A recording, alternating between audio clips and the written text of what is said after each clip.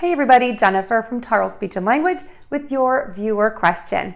Today's question is, how do I pronounce the words feel and fill? Let's take a look at these words. The first word, feel, is spelled F-E-E-L,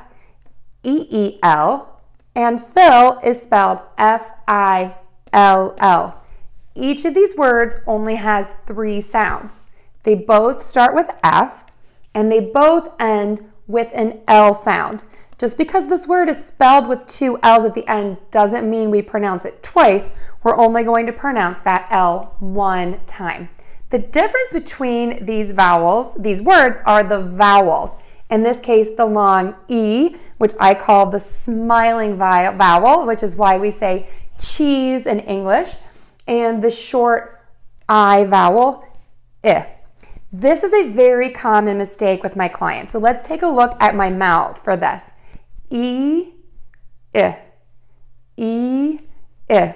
What's difficult about these vowels is that your tongue is in about the same place. Your tongue is up here for the E, and it just shifts slightly down for the I sound.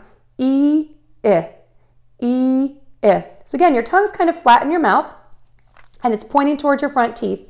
E, I. E, I. Try to differentiate these vowels by making that long E nice and long and tense, and then by thinking about making that short I short and a little more relaxed. Okay, so let's make sure we tried those 2 things.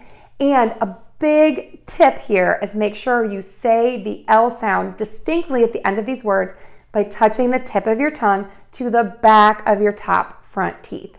So we're going to say feel and fill.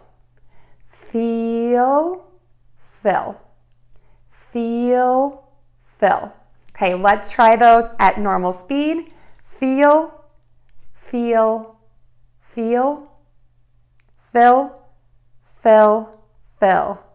Give it a try. I know people are going to notice the difference. If you found this video helpful, please give us a like and share it with a friend. Don't forget to subscribe and never miss a video. And if you have any questions, leave them in the comment section below or visit us at tarlespeech.com for products, classes, and for lots of information on our blog. Thanks so much.